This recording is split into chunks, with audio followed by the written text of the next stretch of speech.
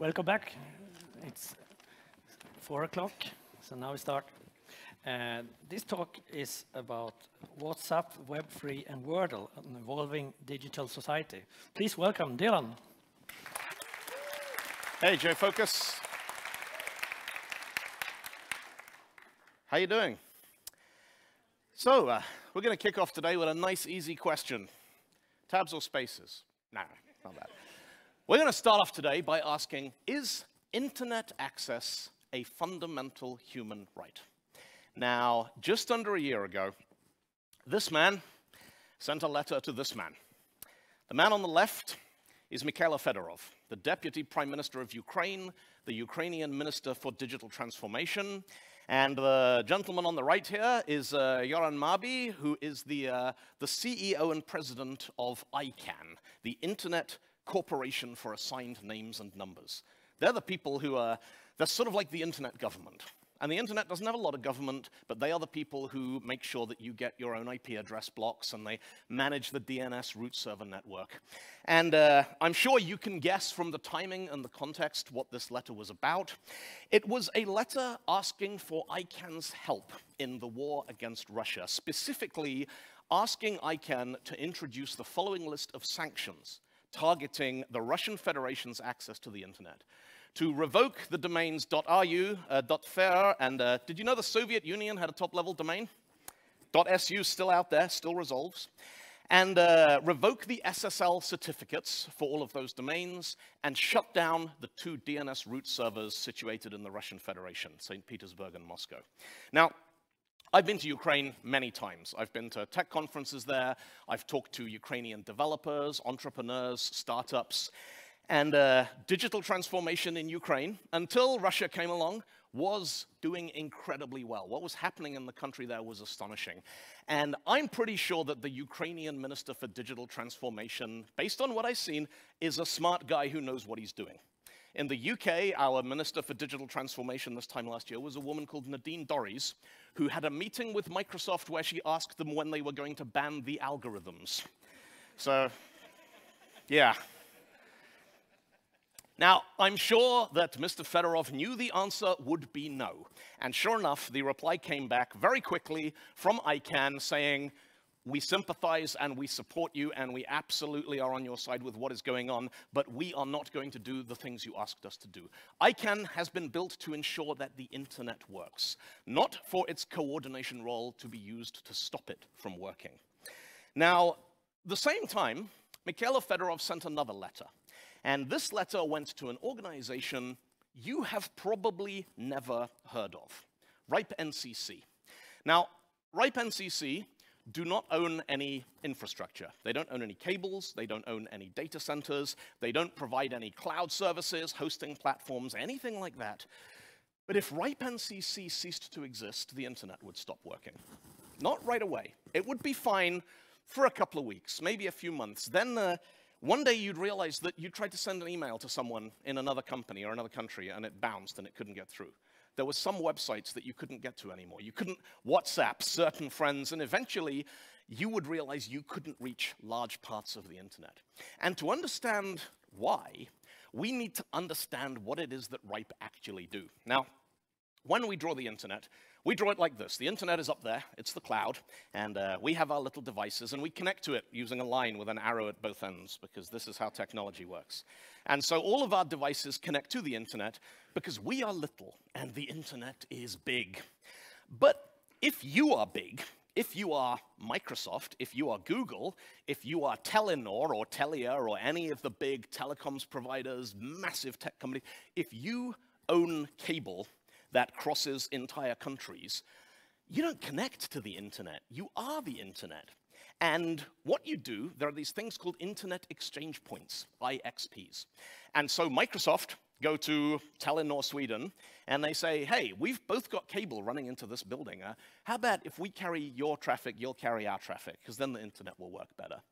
And so when I send a message to you, an email, or I send a packet to you as part of a Zoom call, or we're playing Far Cry or whatever, we are actually bouncing traffic through this network, which is mostly owned by other companies, other telecoms providers, communications networks.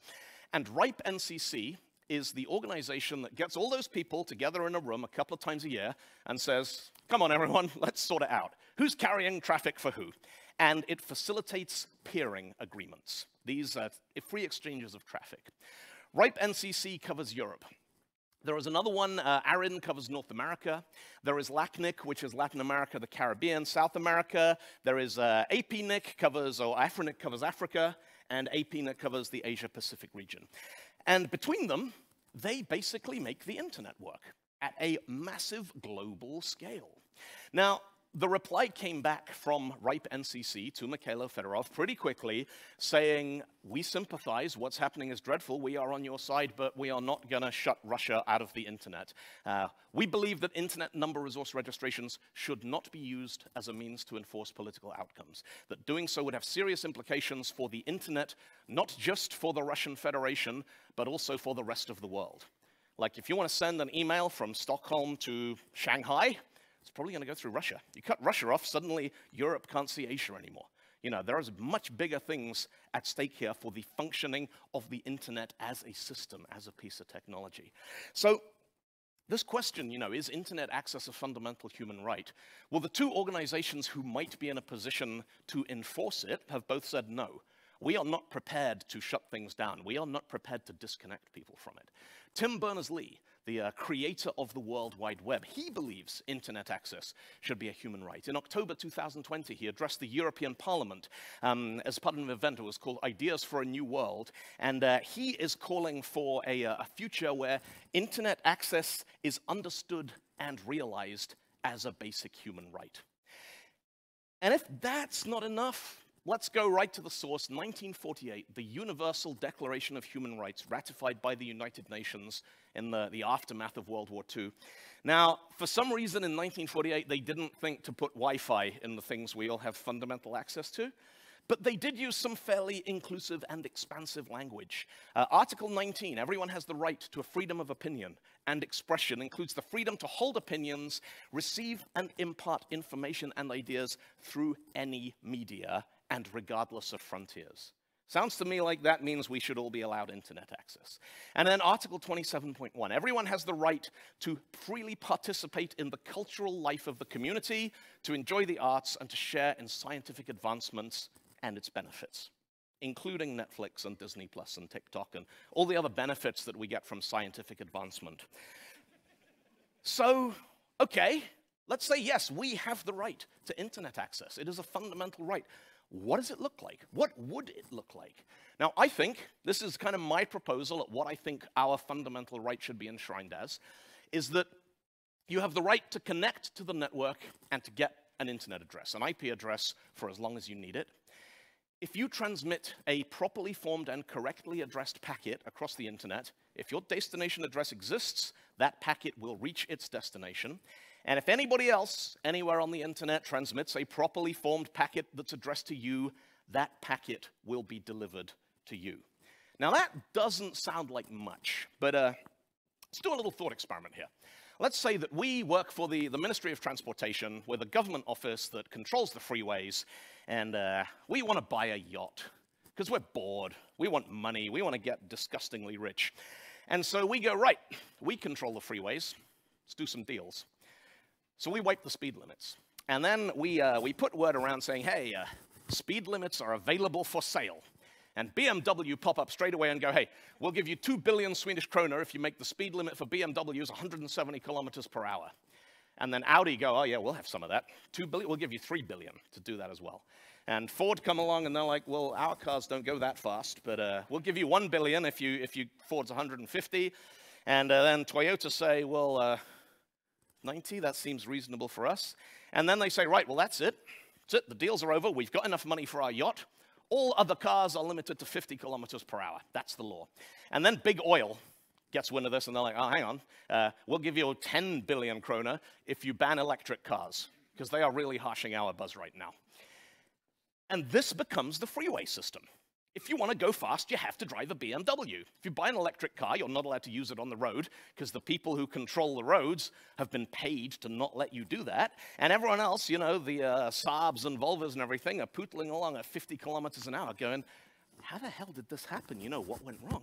Now, There are companies out there who want to do this to the internet and have been trying to do this to the internet for as long as the internet has existed. In the United States of America, domestic broadband, folks at home, browsing, working remote, Zoom, Netflix, all that kind of stuff, almost all of them get their internet from one of 4 providers, the big 4. And in most places in the US, you don't have a choice. You get your internet from whichever one of these works in your neighborhood, or you have dial-up. Now, a few years ago, 2007, that is more than a few years ago, 15 years ago, wow, I'm old, Comcast, a bunch of folks using Comcast were downloading files from a pirate website that they found, and they noticed that their download speeds were getting throttled. Like they had, healthy 6-8 megabit broadband, but when they went to download torrents from the Pirate Bay, they were only getting like 100 kilobits a second. And they took Comcast to court. And they filed complaints with the Federal Communications Commission, which is the government body in the US that basically runs communications, internet media. And they sued them. And they said, Comcast is suing our traffic, is throttling our traffic. We want to file a complaint. We're paying them for 10 megabit. We want 10 megabit. And that went to court, and they won. The FCC ruled that, yes, this was illegal. Comcast had sold them 10 megabits. They were not allowed to throttle traffic. If you're paying for 10 megs, you get 10 megs, whatever you're using it for. If you're using it for something illegal, that is not your internet provider's responsibility. That is for the police and the FBI to deal with. Now, this went to the Court of Appeal and then to the Supreme Court. And interestingly, the Supreme Court specifically said that the FCC there was a countersuit against this. And they said that the FCC did not actually have jurisdiction. They didn't say anything about net neutrality, but on appeal, this got overturned. They said the FCC, in this exact instance, did not exactly have the exact authority to do the exact... Now, when courts do this, it's sending a big warning going, you need to get your shit together and phrase this differently and sort it out. We've let you through on a loophole this once, and on the back of this, something called the US Open Internet Order was drafted, which guaranteed transparency. Internet providers have to be completely transparent with their users about how traffic is getting shaped, throttled, managed. You're not allowed to block anything, and there was no unreasonable discrimination. You are not allowed to say, well, the Disney Plus packets are more important than the Netflix packets, because Disney Plus gave us more money than Netflix. And this was pushed through the US courts. It got up to, I believe, Congress, and they turned it down. And they went, this is going to interfere with capitalism, and this is America, and we love capitalism. There will be no US Open Internet Order. This was 2010. I don't know if any of you remember the day that Reddit went black and all these different websites blacked out. That was the day that transparent internet died in the United States. 2014, sorry. And a massive blow to network neutrality in the US. But the rest of the world looked at it and went, what the hell just happened? Like, how did they do that? Could that happen here? And jumped on it. And so here in Europe, the EU Open Internet Regulation 2015 was drafted and ratified, which guaranteed transparency. Your ISP has to tell you exactly what they will and will not do with your traffic. They are not allowed to block it, and they are not allowed to discriminate traffic based on sources or destinations or providers. And this became law. Throughout the European Union. This was an act of EU Parliament 2015. And so everyone in the European Union has this legally enshrined right to unregulated, transparent, unblocked internet traffic, which I think is pretty cool. Because, I think network neutrality is awesome. But it turns out that normal people... Now, I'm actually going to flip. Do you know there's a gender-flipped version of this meme? We're going to use this one. And it turns out that normal humans do not care about network neutrality. Don't really know what it is, and if they did, they're like, boring. Normal humans care about music and photos and shopping and holidays and movies and talking to their friends and seeing silly cat pictures. And the reason why all of these things are suddenly, like within the last 20 years, have suddenly become network neutrality issues is because we invented the World Wide Web, which I have been using for so long that this was the logo of the World Wide Web when I first started building websites way back in 1992. Now, one of the things about the web, I loved making websites back in the 90s. I love making websites today. And one of the things that makes web development so fun, such an enjoyable thing to do, is that browsers were and are an incredibly tolerant and forgiving development platform. If you, anyone here work with C, like GCC, ANSI, C-type languages, and we got a little program here, we got hello.c, and yeah, that looks pretty good, let's run it. And the compiler says, human being, you are stupid. You have missed a semicolon, and therefore your program is nonsense, and I will not even deign to attempt to run it, because you are inferior and kneel before your new GCC compiler overlords. But web browsers, let's imagine we want to write a web page. Now, we don't know very much. And this is early. This is the 90s. Like, we haven't got Stack Overflow and stuff. We maybe don't even have an internet connection. Maybe we're doing this on our C drive in Notepad and then going and opening it in Internet Explorer 2 to see what it looks like. But we're pretty sure that web pages have a head, right? And if something's got a head, maybe it can have a face. And then it's got a body. And we know that H1's a heading, because we've seen that by doing right-click view source on something. And then we want some text to be read. So we're going to say font color equals red. Look, I made a web page. We're going to put in a line break. And then we're going to have font color equals blue, because we've got different colors in here. And then let's put in a picture of Mac, who's my cat. So image, source equals cat, name equals Mac, likes equals snack, slash body, yeah, that's important.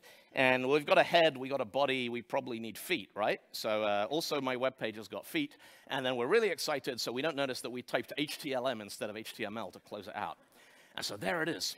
Now get your phones out and scan that QR code. It's all right, you can trust me, I'm a professional.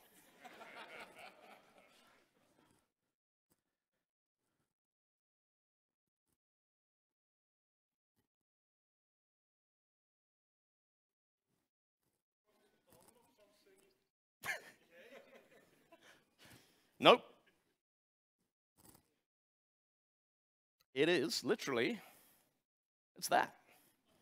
That HTML renders that web page. And it works. And it works because browsers are not GCC. Browsers are like, this is clearly nonsense. But I think I know what you mean. Like, I'm gonna give this my best shot at figuring it out. And this is a wonderful example of something called Postel's law. This is John Postel. He wrote the specification for TCP/IP way back in 1980, and he included some advice in that spec. This is the time when, like, to get the internet to work, I had to implement TCP/IP on my PDP-10, and you had to implement on your VAX, and somebody else had to implement it on their DEC Alpha or whatever.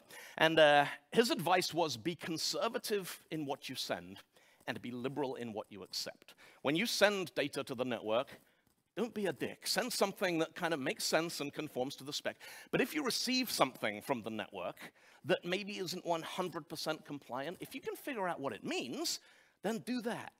Be tolerant, be liberal in what you accept. Now, there's a wonderful example of this, which has nothing to do with software and the internet. 1975, at the height of the Cold War, the United States and the Soviet Union had a joint mission, the Apollo-Soyuz missions. They were going to launch a Apollo capsule from the US and a Soyuz capsule from the Soviet Union. They were going to rendezvous in orbit, and there's this great photograph of Tom Stafford and Alexei Leonov shaking hands through the airlock. Now, this kind of gives me hope. Like, things were bad back then, and they still did this. And things are kind of bad now, but let's still be optimistic about people using tech to do cool things and shake hands in space. But they had to solve a whole load of technical challenges to make that mission work. They had incompatible hardware, incompatible orbital maneuvering restrictions, incompatible everything, incompatible languages. The American astronauts did not speak Russian, and the Russian cosmonauts did not speak English.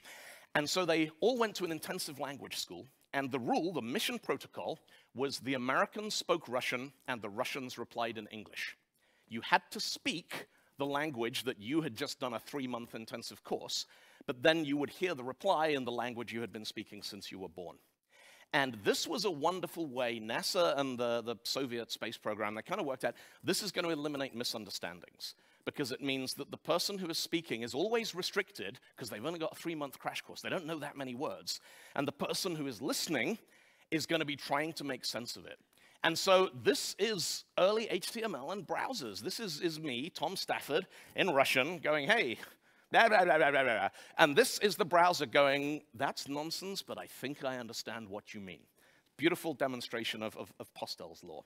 Now, One of the interpretations of this, in the sort of the history of the web, there have been all kinds of phases where everyone went, oh, there's this amazing thing. We want this feature on our website. We want a photograph of our restaurant menu, and when you click on it, all the spaghetti gets up and does a little dance. And of course, browsers can't do that. So you had to install a plugin to get your browser to do it. And most of those plugins were a good idea for about a week, and then they were a pain in the ass for about a year, and then they were like, you can't install this anymore, it violates security. So all of those websites that used Shockwave and Flash and Java applets, getting those websites to work now is difficult because those components just got abandoned, discarded by the wayside. But get your phones out again. I'll show you one more little interactive website. Scan that QR code or just punch in that web address there. Because this is a relic.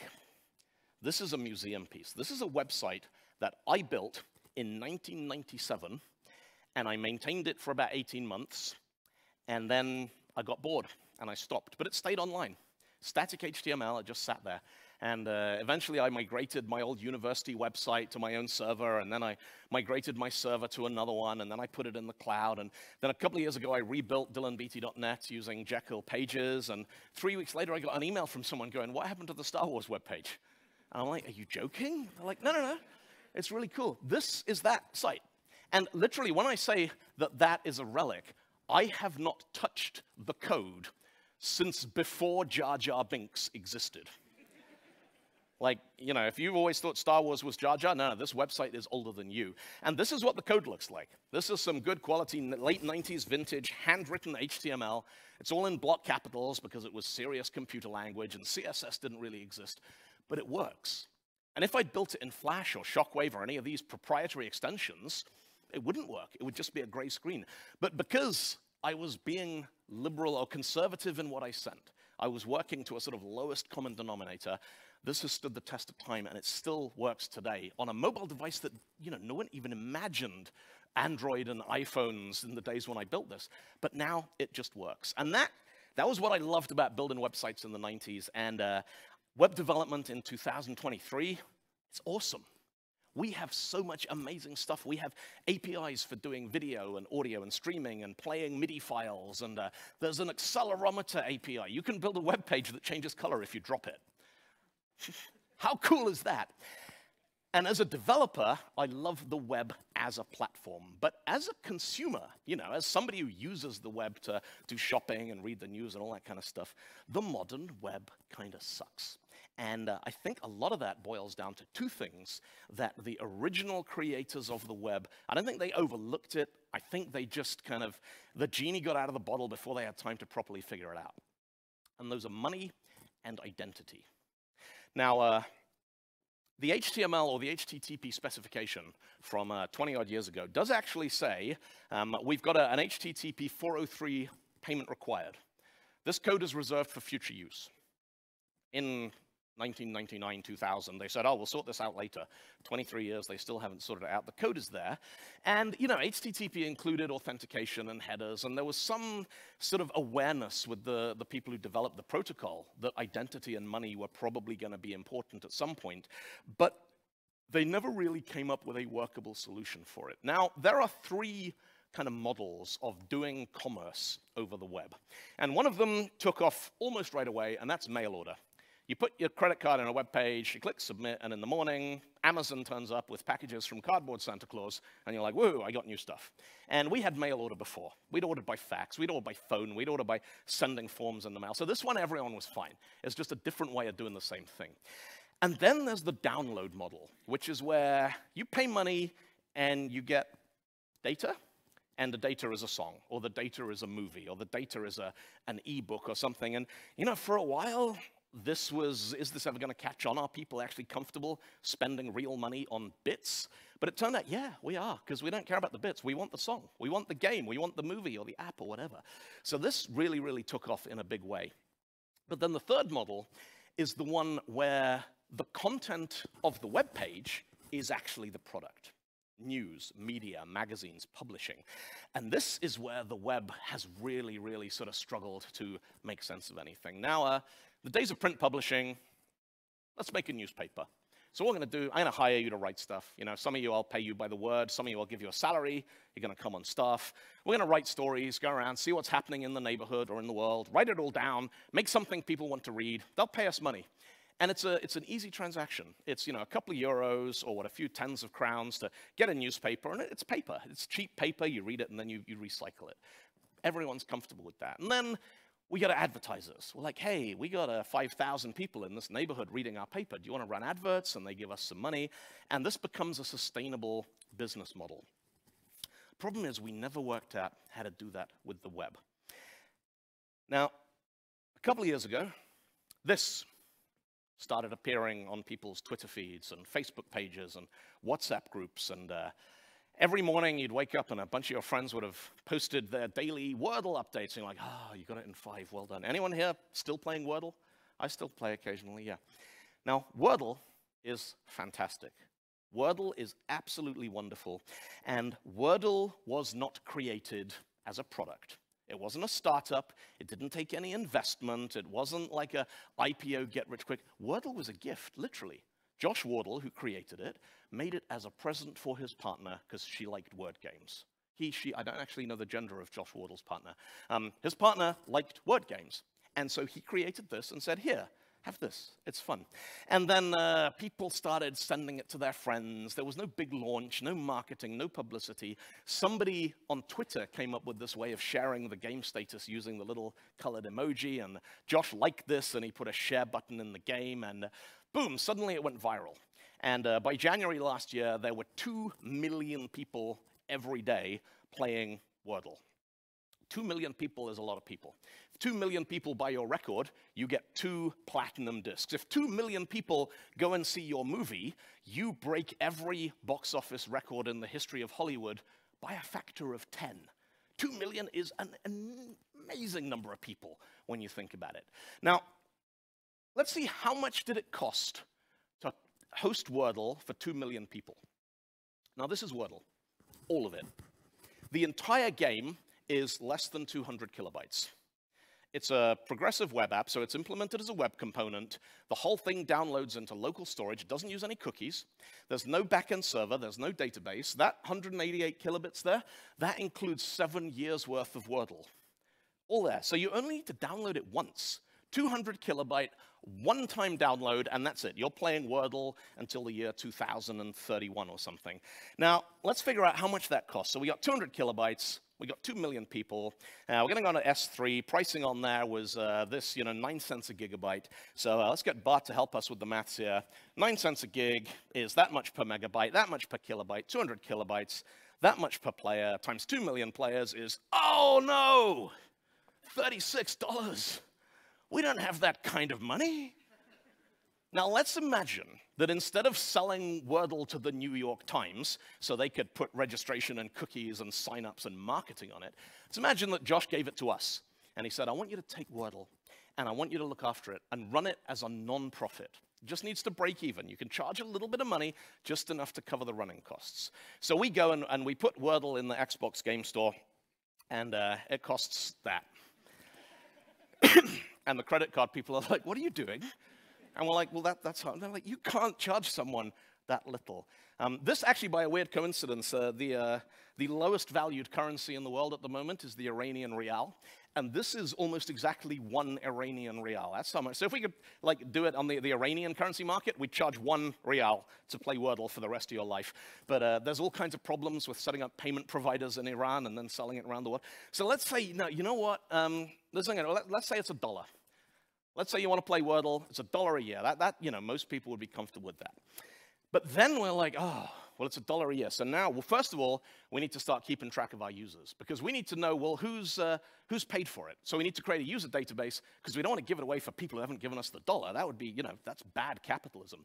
So then we need to hire a database developer. And then we're going to need to hire a security expert because we've got personally identifiable information. So we need to do GDPR audits and all that kind of stuff. And we got to register a company for the revenue, which means we need an accountant. And we got to send emails to people when they sign up and play, and which means we got to find a relay provider. And we got to get a UX designer. And suddenly we're like, $2 million a year probably isn't actually enough to run this for free, because we've gone from 36 to, well, we can't charge that little, to let's make it $1, to now we have all these other things we need to do, to this is going to add up. Like 2 million is probably not enough to do that. And this is the tragedy of the open web, is if you are prepared to spend a little bit of your own money, you can create wonderful things, and you can put them out there, and the entire planet can come along and play with them for free. And if you have a product that people will pay $10, $20, $50 for, it's worth doing all of the infrastructure, the taxes, and the accounting, and the security. But then there's this gap in the middle. This is the gap where printed magazines and newspapers and those kinds of things sit, where there's no economic model on the web that makes sense, not on the open web. And so what happens is people go to walled gardens, and people jump over to things like the Apple App Store, and they put their apps in there, and Apple says, well, yeah, that's fine. You want to put your app in here, you can sell it in here, that works absolutely fine. And they take 30%. And you're like, well, it's better than nothing. And they handle all the taxes and everything. And then if they decide they don't like you, that's it. Your revenue stream is gone. You're cut off. No right of appeal. They don't have to tell you why they did it. You could put your heart and soul into building your games platform, and then if Apple and the Google Play Store decide they don't like you, then that's it. And you have no alternative. There's no other way of selling this stuff. And so a lot of folks turn to sites like this: Medium, Patreon, Bandcamp, YouTube. All of these are ways that somebody else makes money from your content, and they give you a little bit of it. Or in some cases, they give you a fairly large bit of it. But you still have no control of the relationship between your content and your end user. And so the only way we found to generate revenue out of a website that you control is to run adverts on it. Now, I've been building websites since before they had adverts on them. I remember when this was invented, and somebody would be like, hey, you got that website that all the people are looking at? And you'd be like, yeah. And they're like, well, what do you want to sell them? And they'd be like, well, I make cheese. Can I put cheese on your website for, I don't know, 100 euros a month? I'd be like, yeah. And we didn't know if that was a good amount of money, and they had no idea if that was a good amount. We just kind of made it up as we went along. And there it was. We put the banner advert on the website, and then we invented click tracking, so they could see how many times a month somebody bought cheese from that advert. And then we invented analytics, and then we got to the point where it's like, well, the people building the websites, we don't want to be in the advertising business. So we partnered with brokers. And we're like, look, here's the top of our website. You sell adverts, you just put them in here and send us the money at the end of the month. And then the brokers got smart, and the brokers automated the entire process. And today, when I open a page on a website, what happens in that first 100 milliseconds is a bunch of code running up there in the cloud. It's like, roll up, roll up, roll up. We got a white British male, 44 years old. He likes cats, he likes guitars. We know he's going to Stockholm. We know he's going to Copenhagen. Who wants to show him an advertisement for 50 cents, 40 cents, 30 cents, 20, 10, 5, 2. And when it gets to 1 cent, there's a company out there who are like, we'll advertise sports bras to anybody for 1 cent. And so I get an advert for a sports bra. And I'm like, I don't understand capitalism. How is this making anything better for anybody? And if you want to see what's actually going on behind the scenes, go onto a bad website, like a terrible website, like this one, the Metro website. And instead of just clicking got it, go into cookie settings. Ooh, let's see if we can get video playing. I think we're having fun and games here. I think we are having what is known as the M1 Mac doesn't work experience. Yeah, brilliant. So capitalism has created the €2,500 laptop that can't play videos over HDMI. There we go. Look, that's sort of vaguely working now. Now, if you go in and you take a look and you say, all right, please show me all of the companies that are participating in this auction. This is the list. This is all of the companies who I, as a consumer, are expected to go, do I consent to cookies from this company? Yes or no. Do I consent to cookies from this company? Yes or no, yes or no, yes or no. The whole system has just gone completely haywire. And the number of companies I see out there, to run their website would take one person with a copy of Vim and Apache. To run their advertising network takes a team of 25 full-stack developers, which means they need to pay 25 full-stack developer salaries and have 25 web servers and host the whole thing. Now, this, advertising as a way of bringing in website revenue has got to the point where it actively detracts from websites. If anyone was in Sophia's session a moment ago about the environmental impact, You know, the size of a website has gone from like 600K to 2 megabytes, and that's all advertising and tracking. It's not that the website's actually got any better. Now, a couple of weeks ago, well, actually a couple of months ago now, I was in Oslo, in Norway, and I was using Google search for a thing. Well, we'll get back to this in a second, but that whole advertising model, how does it know that white, male, British, 44, I'm in Stockholm, I'm in Copenhagen, I like cats, I like guitars? It knows that because I search for things. I use Google, I use Amazon, I use WhatsApp, I use TikTok, I use all the things because I like gadgets and I'm a nerd. And every time I do, I create this trail of footprints and things come along, they hoover up the footprints, and they create a profile that they can then go out and say, hey, we now have this business relationship that we can go and sell people. And this is not how it's supposed to work. The web is built on protocols. It's built on agreements between peers. The idea when Tim Berners-Lee first created the web, he thought that the consumer and the publisher were equal participants in this relationship. It's why HTTP has put and delete, because we were going to write pages and we were going to remove pages. And then browsers came along and went, no, get and post. That's all anyone's ever going to need. Now, a couple of weeks back, I sent someone some directions to come and meet me at an event we were doing together, and it didn't get through. It went to junk mail, and they were using Gmail. And I was like, well, this is weird. Now, I send email from dylanbeattie.net, which is my own domain. I've owned it for 25 years.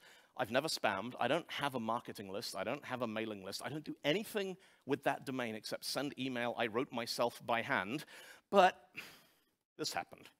This is Gmail. Now, Gmail has 2 billion active accounts. Doesn't mean a quarter of the planet uses Gmail, but that's the order of magnitude we're talking about. It used to be, if you sent someone an email and it went to junk, then, you know, they had a problem, because they're like, oh no, your email went to junk. If Gmail decides you're sending junk, you have a problem. And you have a problem you can't solve. Because you can't phone Gmail and go, stop sending my email to spam. It's legitimate email, you know, honestly. And this is a problem because we've taken what was the open protocol of email and it's converging on these massive monolithic providers. Now, how many of you use Slack? Yeah, we all do. We got the thing. How many of you in here are using click, click, click, click, click? Come on, come on, come on. You can do it. Teams. Discord. Signal. Telegram. Raise both hands if you use all of these every day. Now, you know, when I get a thing like Jfokus is like we got a Slack, I'm like, it would be nice if I could join the Slack from my Discord, because I like Discord. After all, if I send you an email to Gmail, I don't have to use Gmail to send it. I can send it from Outlook, or I can send it from iPhone Mail. I can use these interoperable things. But there is this convergence. We are abandoning open protocols in favor of closed platforms. Reddit, the front page of the internet, which is a website that exists because the web is full of cool stuff that people want to talk about. And if you go to the Reddit website on your phone, you get this pop-up that says, hey, do you want to see it in the app? Open, big, blue, bold, continue in Chrome, little and gray and muted. And you're like, no, this is fine. And the next one comes up and it's like, yeah, it's better in the app. And you're like, no, go away, I'm fine. It's like, the app has unlimited cats. And you're like, no. Oh no, the app has unlimited dogs. And then I had this a couple of weeks ago. Someone sent or posted a link to a blue screen of death on a cash machine. And Reddit went, oh, no, that's not safe for work. You can't view that on the website. Reddit want you on their app. Reddit want you on their app because you can't install an ad blocker on Reddit's app, and you can't block user tracking on Reddit's app. And once you are in their app, they can control and watch every single thing that you do. This is not how the web was supposed to work. And a couple of months back, this guy, Felix Krause, he published a website called In-App Browser. And the idea is you put a link on like Facebook, Twitch, Twitter, any page the way that you have an app where you can click on links, go to this website from it, and it will show you what is getting injected. Because when you click a link on Facebook on your phone, you're not opening a browser, you're opening Facebook's built-in browser, and it injects JavaScript to track what you do. They want to control the entire experience. Now, the open web still exists. All these protocols still work, because protocols never die. It's just they become obsolete and they stop getting supported. But I'm increasingly seeing companies. When I was in Oslo late last year for NDC, I went on the web and I was like, hey, let's find a good bar to go and watch some music after we're done with parties and stuff. And so I punched in this search. Now, I did this today in Stockholm, but it turns out all the rock bars in Stockholm are awesome, and they actually have their own websites, which is cool. But in Norway, they're like, no, we don't need a website. We'll just have a Facebook page, which is fine if you're on Facebook, but Facebook is not the web. My relationship with a bar where I want to go and have a drink and watch some music should not be mediated by a trillion-dollar corporation based out of San Francisco. And this is getting worse. There are companies out there now that run on WhatsApp. The Radisson Hotel here, I checked in yesterday, this is a WhatsApp business message. Hey, Mr. Beattie, if there's any, I'm like, why are you using WhatsApp for this? Like, how is that company involved in me staying in your hotel? And this convergence, there are companies in India now, WhatsApp, you can book hotels, you can book cinema tickets, you can order food, you can order taxis, all of it mediated through WhatsApp's business platform, which means companies are entirely dependent on WhatsApp because they no longer have any direct relationship with their own customers. And we put up with this because it works. It's convenient, it's easy, I like WhatsApp, it's good. Facebook is a nice way of keeping in touch with people. WordPress and Skype and Slack and PayPal, and they're all fantastic until one day something goes wrong, and they're not. October 2021, somebody at Meta, Facebook's parent company, was supposed to be doing an inspection of all of the protocol definitions that connect all of Facebook's data center servers to the internet. And for some complicated reason, instead of looking at them, it deleted them all. And the fail-safe that was supposed to stop you doing this didn't work, and Facebook went dark, completely vanished. Facebook, WhatsApp, and Instagram, all hosted by Meta, just boom, disappeared. So what happened? First of all, there's a massive spike in DNS traffic from all of these browsers going, whoa, Facebook's not there. Maybe it moved. Hit the DNS root servers. Hey, what happened to Facebook.com? They're like, nope, hasn't moved, just not there. Then there was a massive spike on Twitter of people going, lol, Facebook fell over. And then there was nothing for 6.5 hours because Facebook couldn't get Facebook back up. Because, first of all, they figured there's a problem. All right, let's remote in and fix it. Oh, no, we can't get in. We can't remote into the data centers because all the routes are down. There's no connectivity. All right, let's drive down there. They get to the front door of the Facebook data center building. They can't get in the door because the keypads use the same authentication protocol as everything else, and they can't get on the networks. The keypad can't get you in. Eventually, I don't know, somebody must have found a fire axe and smashed the door in, gone in, rebuilt the protocols and the routing tables, got the whole thing back up and running. And the beautiful irony about this is that the whole time it's going down, the people who work there, they can't use WhatsApp because it's down. They can't use their Facebook email because it's down. They can't use fb.com because it's down. They can't use Facebook Messenger because it's down. So Facebook had to coordinate its own resuscitation using open email and phone calls and text messages, the very things that they are so hell-bent on destroying and trying to get everyone to use their platforms instead. Now, I was thinking about this sort of general subject of email and accessibility and open platforms and stuff, and I discovered something cool.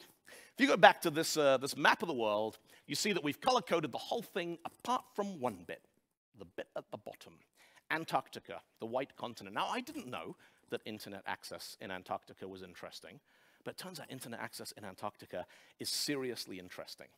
Antarctica, during the summer, there's about 5,000 people there. In the winter, it goes down to about 1,000. Now, winter in Antarctica is dark for 3 months. There's not a hell of a lot to do. It'd be awesome to catch up on your Netflix, but you can't. There are no cables to Antarctica. Now, most places on Earth that don't have cable get their internet from a geostationary satellite network. Antarctica is so far south that the geostationary satellites are below the horizon. You can't see them. So internet access for those 5,000 people comes from, actually, if anyone was watching this show, For All Mankind, anyone see this, like the Apple TV alternate history of the space race? And there's a couple of scenes in that where they're video conferencing with someone in Antarctica, and I'm like, no, rewind. I want to see the bit where you made video conferencing work to Antarctica. I know you've got Russians and water on the moon and everything, but I want to see how they did this bit. But yeah, McMurdo Station, 5,000 people sharing 25 megabits of satellite bandwidth for the 12 hours a day that they can see the Deep Space Relay Network, which is the satellites that NASA maintains to talk to the International Space Station and like the Cassini probes and all this kind of thing. The rest of the time, you have to use the Iridium satellite network. Now, Iridium has 66 satellites in a low Earth orbit, they're about 800 kilometers up, that will give you satellite voice data anywhere on the planet for a fee. To send an email over Iridium costs $3. One email, $3, without attachments.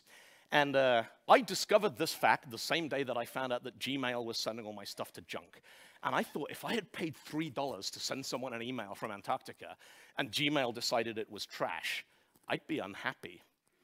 And then I thought, well, hang on, what if we could flip this around? What if we could have a model where instead of your email going to junk and costing $3, what if you could pay money to guarantee the email was going to be delivered? Now, we're going to jump in our DeLorean here, go back in time, because I don't think we can fix this now. But let's play what if. Let's go back to the day when you got a mobile phone plan, it was understood that you had to pay for every text messages, and you got a certain number. Because this is the same period of history, the mid-90s. The web was invented. People were getting online for the first time. What if we did a deal where when you got your internet connection, you had to pay a little bit of money to get email? You got 50 free emails a month. Now, let me just see how we doing for time here. Yeah, we'll be all right. So let's imagine that we had I want to send an email. Now, the way that email works is the sender says, hey, who handles email for dylanbeattie.net? DNS says, hey, it's this server. You go, hey, I got an email here from /@Guns-N' Roses. And says, okay, yeah, go, fine. I don't know if it's really /, no idea. Email doesn't support that. So what if we'd done this? What if the sender said, hey, who handles email for this? DNS said it's this one. Mail.dylanbeattie.net says, hey, I got an email from Guns N' Roses. And says to DNS, well, hang on, who sends email for Guns N' Roses? And DNS says it's Beatrice, for some reason. That's what Guns N' Roses email server would be called in this universe. And I ping them and I say, hey, I got this unique message ID. Is this really from you? And it can reply, yes, go ahead. Or it can more likely say, no, I have no idea what that is. That is not really / from Guns N' Roses. Now, email was designed in days when we didn't have always-on connections. You know, SMTP could take up to 7 days before it would finally give up. But that's not true anymore. We could do this kind of signed transactional email of validating individual messages. Now, we could build this. We have SSL. To most people, we just use SSL to guarantee security because we gave up on using SSL to guarantee identity. But technically, there's no reason we couldn't do that. And then we have a secure cryptographic handshake between the email sender and the email receiver. And so why couldn't we use that to transfer funds? Why couldn't we have a thing where you deposit money with your internet provider, you're sending important papers to your lawyer, and you want to do the equivalent of priority paid mail, but on email, so you're like, hey, give this 50 cents. You pay 2 cents to your ISP for sending it, and the recipient, imagine getting money to read junk mail. Imagine being able to email someone, imagine being able to email someone 50 cents to play Wordle. And then play@wordle.com goes, wow, we have $187,000 in our dashboard, and, you know, maybe they want to cash out. Or maybe you use this, you send an email to Amazon to pay for goods. You send an email to Netflix to pay for movies. You want to buy a new Steam game? You can pay by email. Email becomes a de facto form of currency. Now, I'm sure you've all seen this screen. This is, you want to sign into Slack, and instead of remembering a password, it's like, well, we're going to send you an email. Click the link. That's going to get you in. It's using this two-pronged authentication system. What if we could do more with that? Now, websites love tracking us. They love storing all kinds of email about us. But there are certain things like your exact location. Most websites are like, I don't want to know every time you move. Like, when I want that information, I am going to say, hey, use my current location, and my browser manages that, and it shares it as and when necessary with my consent. I say, yes, I allow you to have permission. We could push this model further. You know, what if you went to the point where the browser knew more stuff? The browser was like, Amazon.com wants to sign in and wants to know where you live, just for this one delivery. What if Amazon wanted to pay $1 to access my browser history? $1, $2, $5? This is our information. We have the technology to be able to store it and manage access to it ourselves, but instead companies out there are managing it on our behalf, and we have to ask lawyers to put in access information requests if we want to know what they're holding about us. Now, this is normally the point where some people in the audience start going, yeah, and we can do it all with blockchain. This, friends, is the only blockchain that you will ever find me using in a production environment. This is my blockchain security key management system. Now, a little while ago, NFTs, like this one here, suddenly got a lot of attention. Now, I right-click downloaded this picture. I didn't pay for it, but I did that when I was in London, and now I'm in Sweden. So I'm an international art thief, which is kind of cool. NFTs, cryptocurrency, Web3, Ethereum, Bitcoin, all of it. It's not going very well, really, is it? Somebody minted an NFT of Jack Dorsey's first tweet that they bought it for $3 million. Then they tried to sell it for $50 million, and the top bid was $280. Molly White has this fantastic website. Web3 is going great, and it has a thing in the bottom corner here called the griftometer, which as you scroll down the page, it keeps going up and up and up and showing you how much money people have lost through Web3, NFT, Ethereum, Bitcoin, crypto scams. Now, I think the biggest kind of, if you want a single red flag that Web3 is never, ever going to be everything that its evangelists think it's possibly going to be, it's things like this. This is one of the core developers of Bitcoin who got robbed. This person probably understands this protocol better than anyone on the planet, and someone broke into his wallet and stole all of his money, and his first response to being, a figurehead for the decentralized, we don't need big government, we don't need banks, we don't need this, someone took my money, hey, FBI, help. Yeah, if you're going to call the FBI because someone stole your Bitcoin, you really do not believe in a decentralized finance system, and you don't think crypto is going to have your back when it all goes wrong. As Odin put it at NDC last year, Web3 is a pyramid of dumpster fires. But we don't actually know what Web3 is yet. I was there when we invented Web2. And in the year before we invented Web2, there were people saying Web2 is microformats. That's what it is. It's little embedded snippets. And someone else going, no, Web2 is the semantic web. It's where we have smart information that search engines use. Someone else is going, no, Web2 is AJAX. Web2 is asynchronous JavaScript. And someone else is going, Web2 is RSS feeds. Web2 is XML. Web2 is SOAP access. It's REST APIs. No, it's blogs. No, it's reviews. And all of these things came from people going, the web could be better. The web, the read-only web 1.0, where companies put pages up and we read them, we wanted to do better. We wanted to get more involved with it. Some of these technologies have become ubiquitous. AJAX is just part of the web now. Some of them, the semantic web, well, those folks are still going, yes, the future of the web is semantic. I'm sure at some level it is. Microformats kind of came and went, didn't really catch on. And in hindsight, we seem to have sort of concluded that Web 2.0 was user-generated content.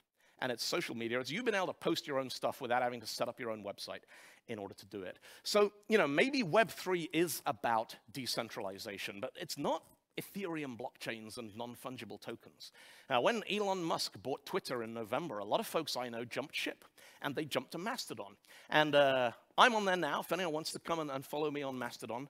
Chris Nova has a server, Hachyderm, which is full of nerds and hackers and is a really kind of cool little place there. It takes a little while to get used to, because it's not like Twitter. It's not the entire planet using the same website at the same time. It's connected communities. And information flows between those communities based on the preferences and the policies of the people who run them. And some people find this off-putting, but the point about it is that a billionaire cannot come along and buy Mastodon and ruin it. It's impossible. It's not for sale. It can't be for sale. It'd be like trying to buy the web or trying to buy email. You could go to efforts to try and take control of it incrementally, but someone coming in like Musk did with Twitter and going, here's a big fat sack of money, I own it now, I'm going to fire all the people and wreck all the policies and sell blue ticks for $8. It's just not going to happen. So maybe we're going to look back 10 years from now and be like, well, actually Web3 was when everyone went, you know what? Nah, I'm bored of it. I do not accept the terms and conditions anymore. I reject the terms and conditions. What I want, you hear that? Beautiful. Ooh. What I want, other than a laptop that works properly, I want an IP address. I want to pay money for things that work, and then you give me a product and go away. Don't upsell me, don't subscribe me. I will buy tools, I will buy experiences, I will pay for media. I will pay for it with money, not with attention, not with kind of mediated things. I just want to pay for it. But other than that, give me my IP address, you have your IP address, and the trillion-dollar corporations just get out of the way and let us have our fun. Thank you.